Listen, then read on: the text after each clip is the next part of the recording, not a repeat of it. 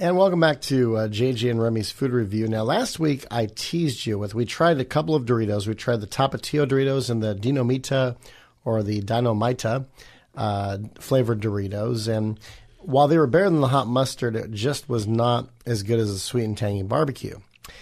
I teased you last time with a product that the logo or the cartoon on it looked like a cartoon version of comedian Avery Schreiber, as well as movie reviewer Gene Shalit. Now, Gene Shalit was on the Today Show.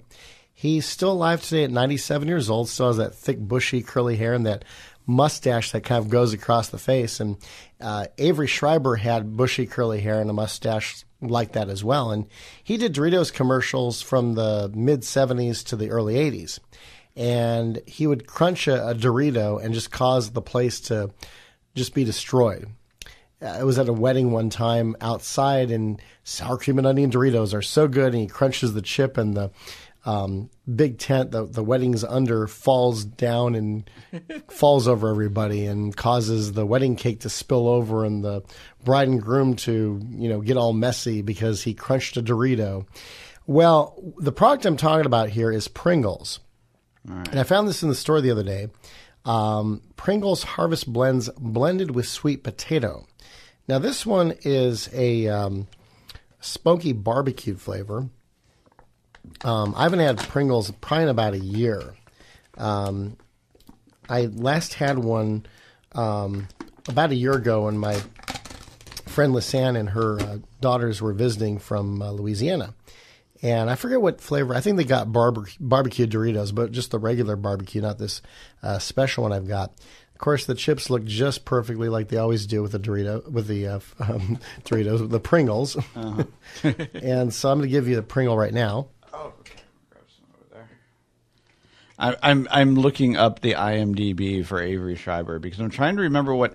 Obviously, he's got a big career, but I know him from something that I'm trying to think of what was my touchstone for Avery Schreiber. He was teamed up with comedian Jack Burns in Burns and Schreiber as a comedy team. And I got to meet Jack Burns probably about 15 years ago because a former coworker of mine wrote an original play that Jack Burns was in. I forget how he met Jack Burns. The actor is Ryan James.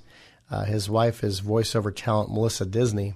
And Melissa's a distant relative of the Disney family, just to let you know. And so I met Jack Burns for a brief moment. And then Avery Schreiber was also in this movie called Scavenger Hunt. Vincent Price had a cameo at the beginning of the film where he was this filmmaker named Milton Parker, who playing one of his video games or electronic games, croaked, and then he himself croaked and left a $200 million estate. And so Avery Schreiber was seen throughout the movie as the head of the ostriches at the San Diego Zoo. And he talked like Sylvester. And the guy said, "What's wrong? What's wrong? Jerry's missing." "Well, just go home. I'm sure he's there." "Not my fun, Jerry. Jerry the ostrich. You have 5 ostriches, and you got 4. 1, 2, 3. 3! And then at the end of the film, it's like, the proprietor of the estate, played by Robert Morris, said, "What's the matter? You got 5 stolen ostriches." "Well, if you wait till 5 o'clock, you're going to have your ostriches back." It was a funny movie. Meatloaf had a cameo as a biker named Scum, who was the head of the Peace, Piece Corps.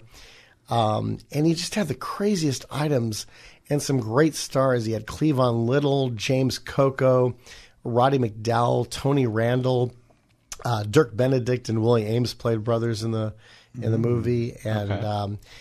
I finally got it on DVD because it finally came out on DVD a couple of years ago. I said, I got to have this. I actually met Henry Pollock II, who was eventually Jerry Silver on the sitcom Webster. I met him at the game show Congress, and I said, "I noticed that you and Stuart Pankin are here, and you were both in that movie." And he said to me, "Well, at the time the film was done was 1979, and there was a gasoline shortage and gas lines. And so part of their salary in that film was free gasoline." Henry was just one of the nicest stars I ever met. But yeah, it was a great lineup of talent in that movie. Wow. Yeah, no, that's crazy. Again, every time I see him, I'm seeing something in my head. It's got to be some movie I must have seen when I was a kid and can't figure out quite what it was. But we got our barbecue sweet potato. Are you a sweet potato guy, by the way? I love sweet potatoes, actually. All right.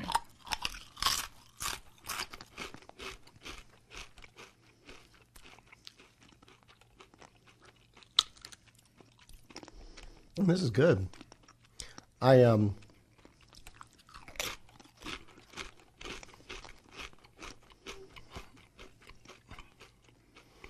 Even though it's such constitute potato chips, they are addicting. I did hope that the smoky barbecue had more smoke to it. I like the sweet potato flavor, but the barbecue is kind of lacking in it. I really don't taste much barbecue. Yeah, I was just going to say, when you were like talking about good, I'm just like, oh, yeah, the sweet potato chip. Like, if you told me sweet potato chips, I'd be like, on board, these are great. You tell me these are smoky barbecue, I'm like, where is it? Like, yeah. Did I miss the dust on here? Did the dust fall to the bottom, you know? Should we have shaken up the chips before we had them? I don't know. Let me see. Yeah, again, I mean, it's there. It's just a hint, but that's about it. Yeah, because, I mean, when Lisanne's daughters, Lily and Eleni, were eating the Pringles barbecue chips, I decided not to have any because I was trying to lose weight. And so I don't know, I can't compare this to those regular Pringles barbecue because I just didn't have any last year. But, yeah, I mean, it's a good sweet potato flavor, but again, where's the barbecue? Yeah. Where's the beef? Exactly. Exactly. But and I've had Pringles. I love Pringles. I just recently had, and I was going to bring it in, but then my friend ate them all. But we had, she had brought me some, was it French fries and ketchup Pringles, and they were really good. Wow. And I probably had 10 of them, and then I was like, and then I went back to the container to get some more, and I was like, I'm going to put some of these aside for Josh. And they were just gone. I looked at her. I'm like, did you just eat those? Barely got to finish it. But are they still at the store? I haven't seen them locally. She came from the East Coast. Oh. So I was just like, that was what I had access to. And, yeah, no, I those were strong. Like, there was, but you could also taste the French fry in it. It was really a good combination. But this, I want more barbecue. I love barbecue. Yeah. There's just not there.